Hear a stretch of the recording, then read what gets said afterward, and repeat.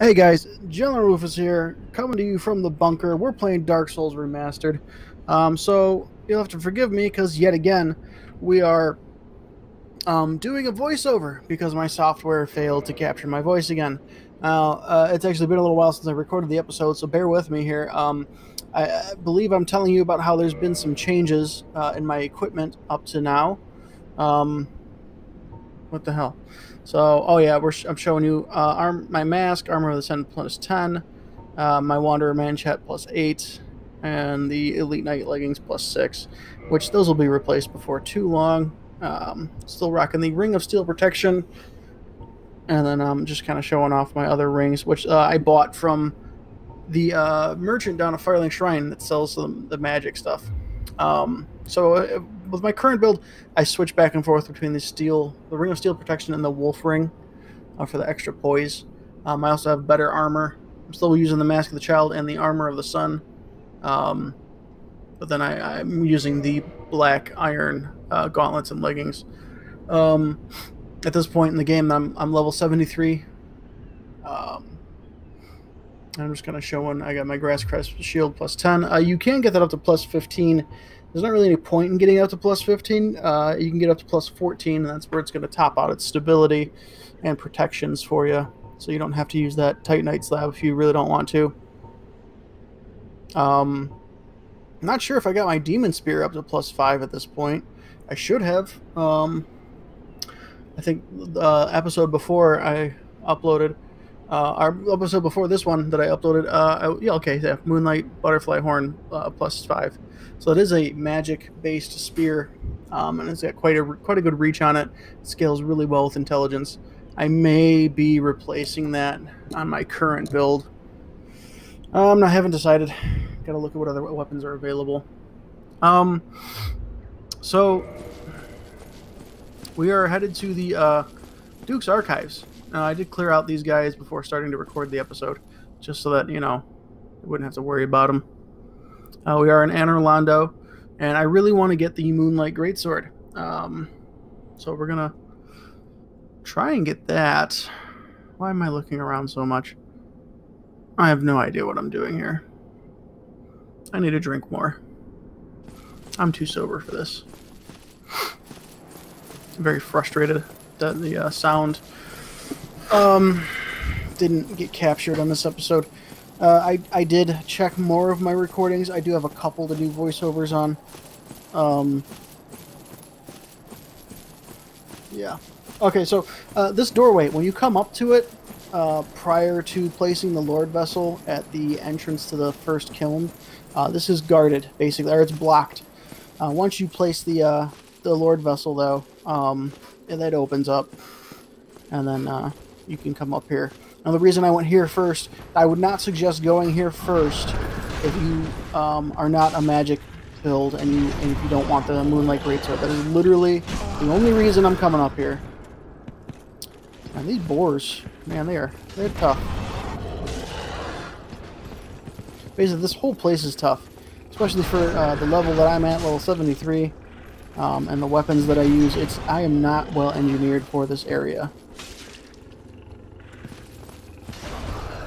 Now, their armor is supposed to be weaker on their backside. I think I figured out I can avoid getting deflected back by two-hand.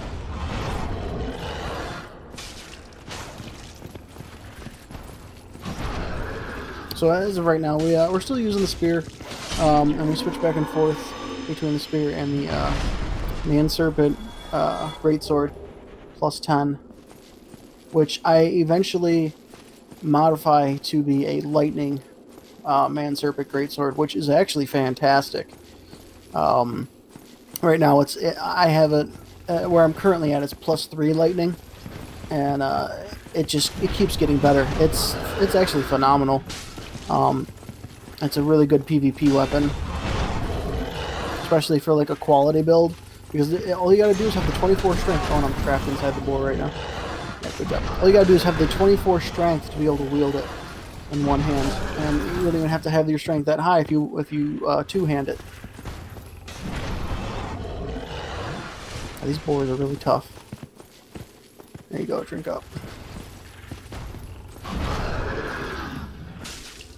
I do believe they have a weakness to fire, but I'm not sure. Like, a lot of things have weakness to fire in this game, but you wouldn't expect to have that weakness.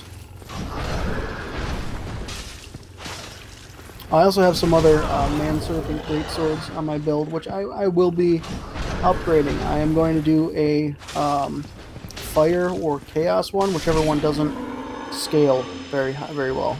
Like that loses its scaling. I haven't really looked into it too much. And then I'm also thinking of doing a magic one, magic or enchanted, which I haven't decided if I want it to scale or not. It depends on how it scales. Because my build is at 120 right now, and my intelligence is up to 50. So, yeah, this is turning into more of a let's talk with General Rufus episode. And I'm gonna have to edit this because I do get interrupted by one of my friends joining in my game, and what I did was instead of discontinuing my play, I just stopped the recording and continued to play through, and actually got the Moonlight Greatsword. And then what I did is I kind of like backtracked, so you'll see that in I don't know if I'm gonna clip that together with this episode. I haven't decided yet. We'll see how we are. I do die a couple times coming through here, which I will probably end up editing out. This area is difficult. It really is. That archer up there makes life a hell. And these hollows, while they're not particularly tough themselves, they do hit hard. Like, really hard. They should not be hitting as hard as they are, I swear. They're easy to take down, though. And, of course, the damage as I drank.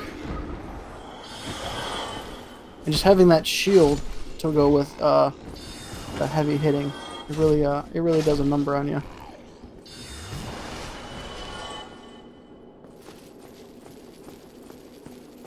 Now that spear, it's really nice in terms of reach, but it is pure magic damage, which is not always great. Like these crystal golems, they are not greatly affected by magic damage. They are, I do believe they have a weakness to electricity. So, I haven't decided. I'm gonna look at the various spears out there, because I really like having a spear. A spear is actually fantastic for combating fishermen. When I say fishermen, I'm talking about backstabbers. And you'll see in a later episode, I've already recorded the episode, but I get invaded by a guy in Lost Izalith. And that's pretty much all he does is try to backstab me. He ends up parrying me once and gets the riposte, but that's literally like the most damage he does to me. At one point he does, I think, lightning weapon, and he ends up basically just blasting the crap out of my shield, and that does some damage to me, but really not that much. Oh, wow. Did not. Oh, wow, that guy wrecked me. Yeah, those guys are a little tough. So we're doing a continuation episode here. I continued on after my last recording was interrupted, and basically I stopped the recording but kept playing, and now we're going to do some like backtracking. You can see I have the Moonlight Greatsword in my hand, and I'm going to show you how to get that. You have to cut off the tail of Seath, the dragon, which is one of the primary bosses in the game. You have to kill him in order to get to the end of the game. Like, I'm pretty sure you have to kill pretty much every boss. There's only a handful of optional ones. Oh, good jump smack there, dude.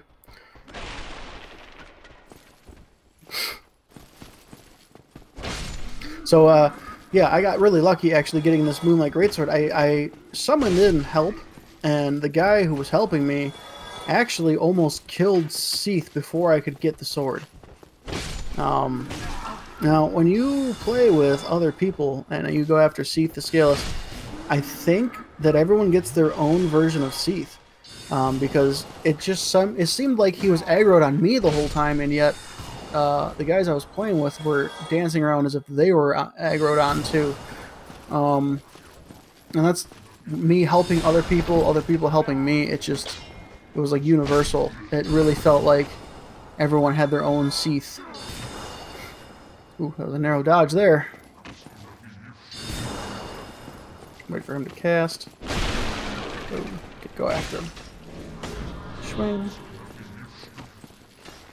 So yeah, as soon as he starts to do that miracle, he's getting out. He's bailing on him. Okay, good. He's gonna try and enchant up. Allows me to get 2 hits in, and then he gets out. And then watch your right. You still got hit. Oh, I'm gonna hit in the back too. Ooh, 2 good dodges. And then I get another Estus Flask back for whatever reason. Run. Swing. Blasted by the what is it, Channeler, I think they're called. Alright, so I heal up and then I go and finish him finally. Badly timed to roll.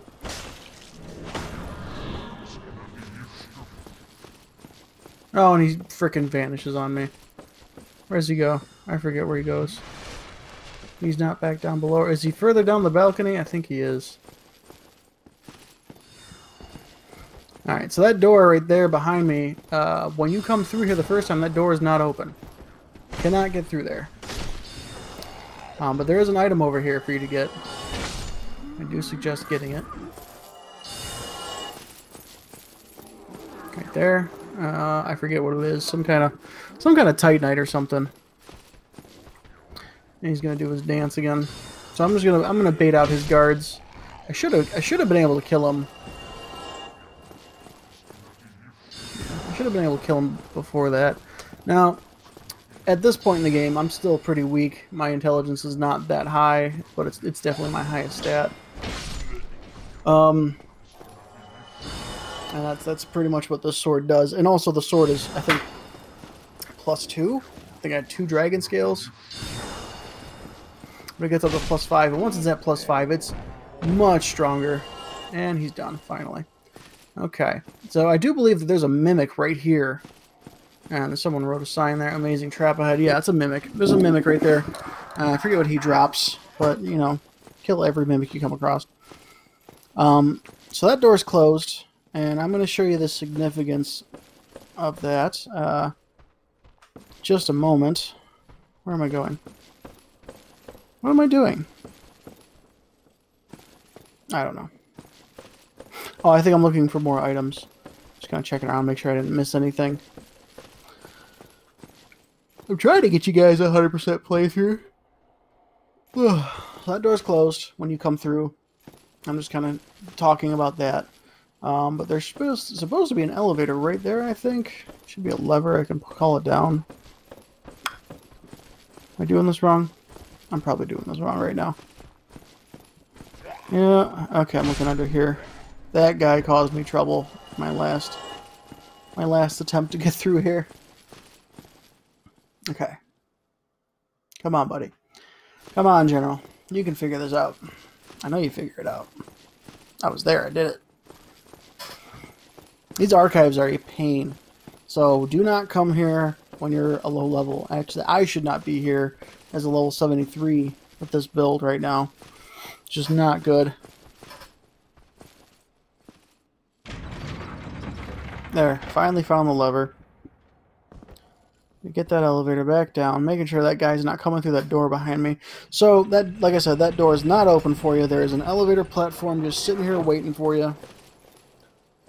So, you ride it up.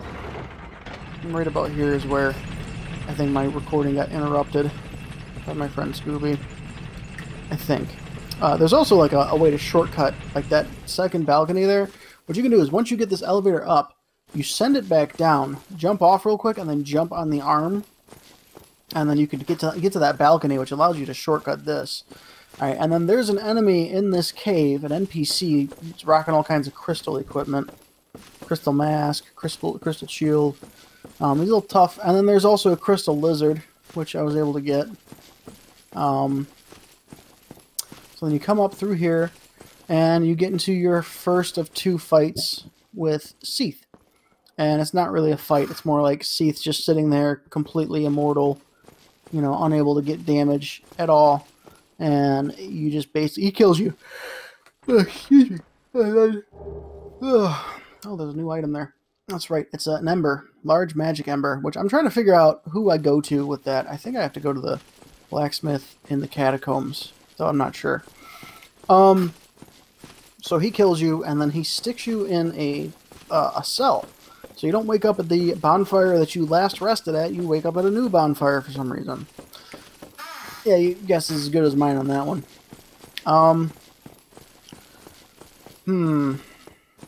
Then what? Oh, that's right. So now I'm heading to that cell, which I may just clip out. I'll probably clip out, because then when I add these together, it'll be less than 30 minutes. That's my goal when I make these videos, anywhere between 20 and 30 minutes.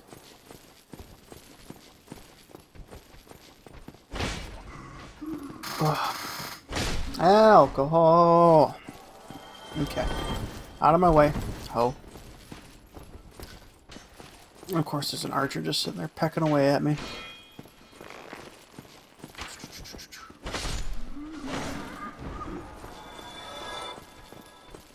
Okay.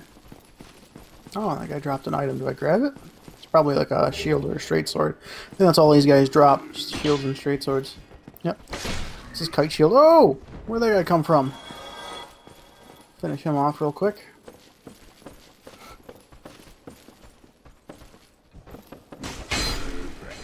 Okay.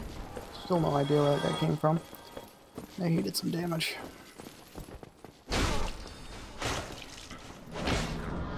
Just gonna get that guy to teleport out. There we go. And run away from him. Okay. Yeah, I may clip all this.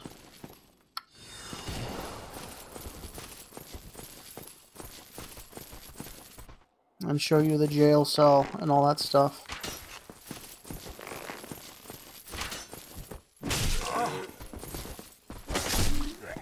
I'm already editing this episode, so it wouldn't be a big deal to do that. Yeah, get backstabbed, bitch.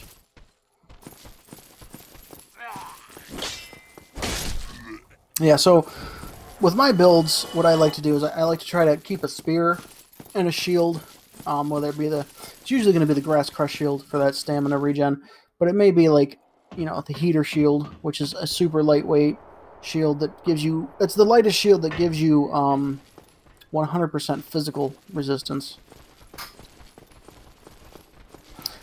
So right there is the cell, and standing right outside of it's going to be one of these serpent men that's sleeping. He doesn't respawn, so I'm going to go ahead and rest at it, get all the enemies back, get my Estus flasks. So there are 3 bad guys at the end of the cell, which you can fight if you want to. And then there's a serpent man right there, so you hack that serpent man, right, and then he gives you the key to the door.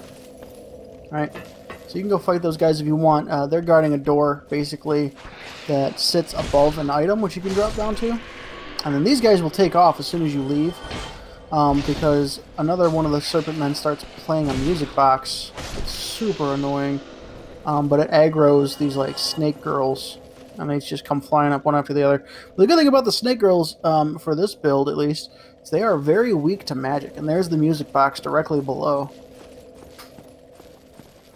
All these cells are closed until you get the keys. Now there's a couple of like crystal hollows in there. No big deal. Smack them down. Now, you don't even have to open all these, I don't think. I think there's a couple of items, but nothing great. You can open them. You can skip them. It doesn't really matter. They're not essential. To get the key for Logan's cell, which is at the bottom, Big Hat Logan gets captured again. You actually have to go back out into the archives, and I think I end up showing you where that key is. Because I got him opened up, and he's, you know, you need him for a sorcerer build. Because he gives you, you know, you can get the Great Soul Spear from him, which you should already have. But then you also get the Crystal Great Soul Spear and the Crystal Homing Soul Mass, which is a fantastic spell, especially for PvP.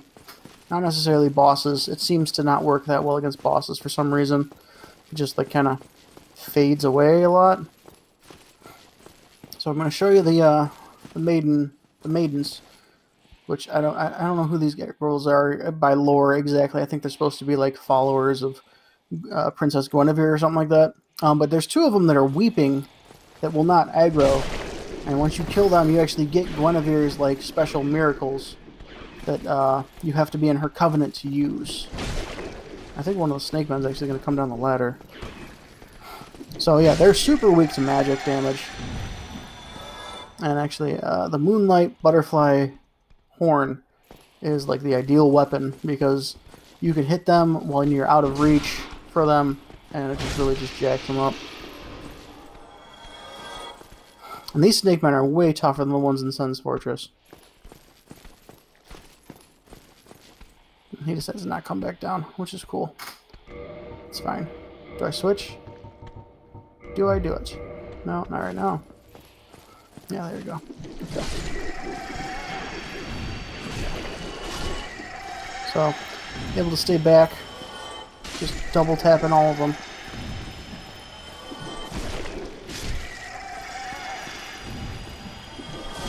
And they do drop items, decent items actually. They're not bad for farming. I forget what they drop exactly. I believe these girls are supposed to be like mutated by Sif and his experiments or something. That's Big Hat Logan's cell right there. Okay, they drop humanity. Oh, that's not bad. It's Big Hat Logan's cell. You do need to get a special key for him. Until then, you can talk to him. And there's also an item in the back of his cell. Oh, that's another item. Okay, another humanity. Good. In the back of his cell, there's another item, which isn't bad. I forget what it is. Sorry. We're doing these voiceovers like a week or so after the initial recording. It's not like anyone really watches this anyway, but, you know, whatever. Close it. Okay, so until you stop the music box yourself in here, it just keeps playing. So I'm going to show you how to stop it. And it's very annoying because you can hear it out in the archives too. I don't know if it has any effect on everything out there, but it's atrocious sounding.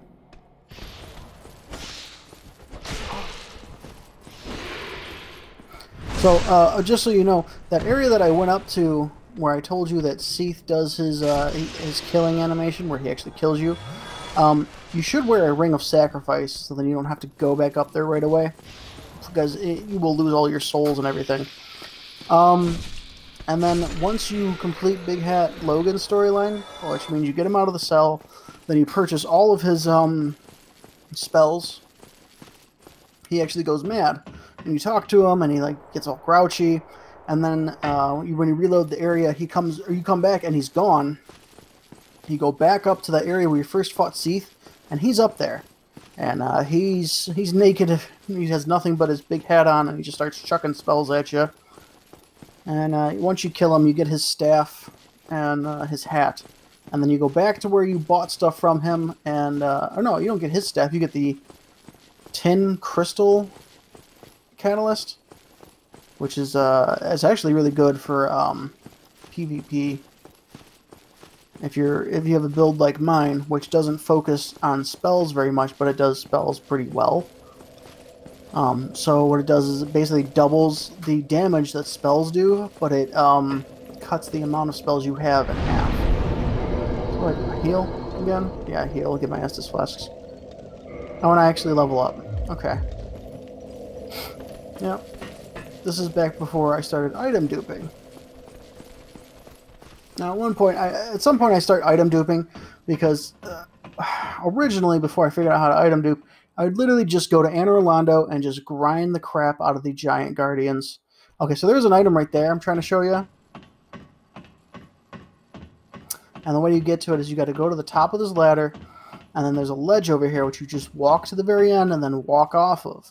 Now, it does do a bit of damage to you when you fall. And then there's also another item where if you go into the bonfire area, turn right, there's 3 crystal hollows, kill all them, and there's a cell you can open up. And you just walk right out from that cell.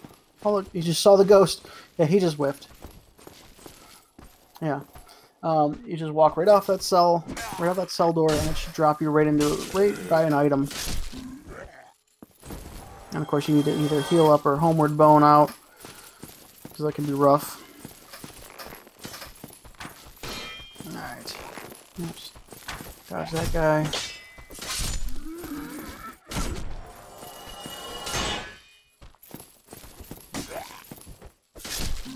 And of course, you're going to block that one, huh? Alright. So, yeah, we're going to advance back up and just try and get down. There are a couple more items to be gotten. A couple of channelers up here. They're not fun to deal with, just so you know. Ugh. So these stairs rotate back and forth. That's how you get more items. It's also how you fight these channelers. Because they love to just teleport away. Yep, there he goes. And he's going to go right across the way. So activate these stairs. Now they have a hard time hitting you when the stairs are rotating.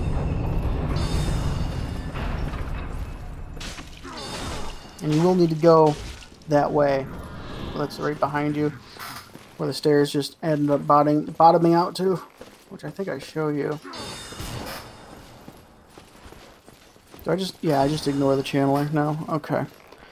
Like I said, there's a couple of items. You can definitely explore this area. And there you go. There's an archer right there. So drop that guy one way or another. Use a spell or something.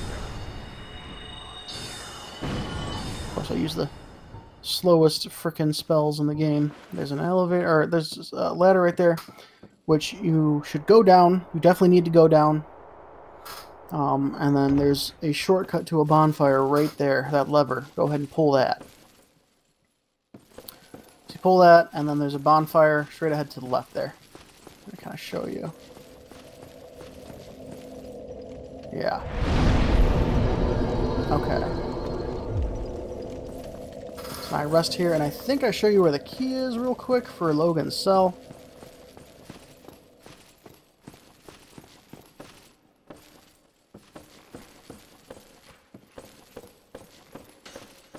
Okay, so this is where Big Hat Logan ends up. That might be that chest right there might be the key. Oh, hello. I'm not sure. It's one of these chests over here. There's a handful of them. There's also a mimic.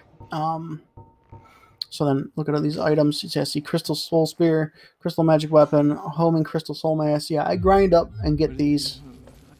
I think what I do is I actually help a bunch of people kill Seath until I get these. This, like I said, this is before I started item duping. Item duping, I was doing, and I accidentally consumed the Soul of Ornstein.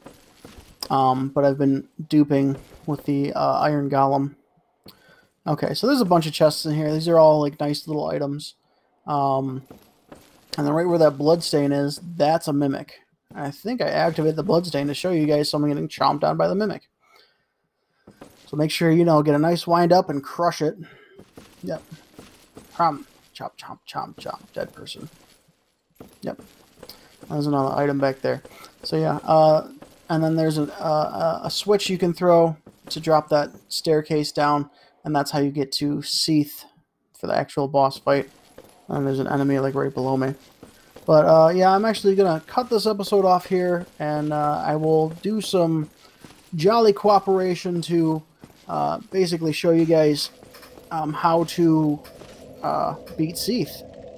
So yeah, hope you like what you saw. If you did, like and subscribe, and I'll catch you guys on the next one. Thanks for watching.